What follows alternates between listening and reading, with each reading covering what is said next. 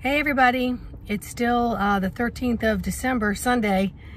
Just finished my walk and got a couple things at the grocery store. But we are entering into a full solar eclipse, and this is going to bring in some very powerful and awesome energy. But here in the DC area, it's going to call for pouring down rain tomorrow. So if I could make a suggestion, in your meditation or in your mind's eye, bring in the sun and just feel the gamma photon rays just pouring into your body and crystallizing and lightening up your DNA. So it fortifies everything. So enjoy that if it's raining in your area, and feel the difference and enjoy these energies.